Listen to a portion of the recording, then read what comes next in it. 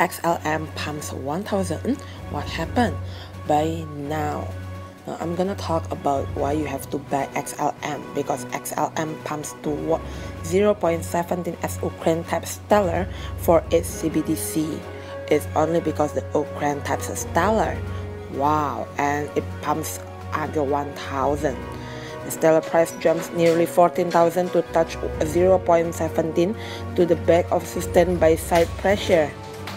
Stellar has pumped hard over the past. Don't forget to like, comment, and subscribe. Enjoy! Stellar or XLM has pumped hard over the past 24 hours as the price of the world 13 target cryptocurrency rose to a high of $0.17. The cryptocurrency value against the US dollar has increased by about 14% on the day, with investors likely to eye gain towards $0.20. Cardano ADA, Tezos XZ, and VeChain VET have made significant upside in the past 24 hours, gaining by 3 until 5%. However, XLM is printing double-digit gains to trend as the top performer among the 20 largest cryptocurrency by market cap. Wow.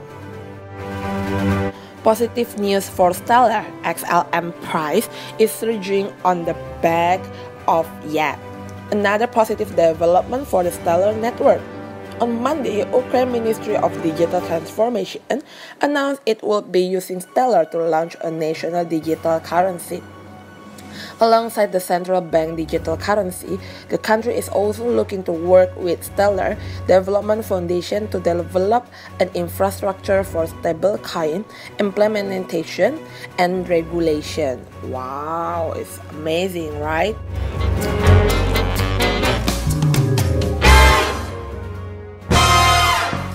XLM price outlook. The XLM or USD pair traded as high as 0.17 on several major cryptocurrency exchange, with both breathing sustained bird impulses to stay above 0.16. Although several altcoins are struggling as Bitcoin tries to consolidate above $30,000 US. XLM chart suggests a bullish outlook in the short term.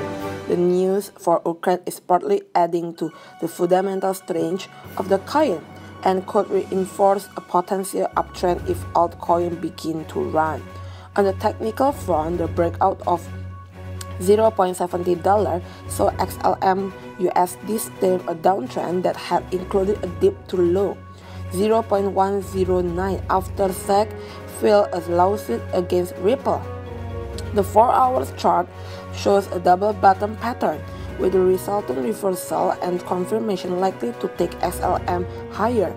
On the 4-hour chart, the Relative Strength Index or RSI has turned positive and is increasing. Meanwhile, the MACD is strengthening after recently printing a bullish crossover. This outlook suggests that there is more room for growth for the bulls. On the downside, XLM US dollar will drop to the initial support level at the 100 SMA. If bulls fail to hold gains above 0.15, if a potential downtrend trend takes shape in later session, the next support zone in 0.124. Wow, so it's gonna be in the highest and it's also gonna be in the lowest. So don't forget to like, comment, and subscribe. Have a nice day. Bye bye. Thank you.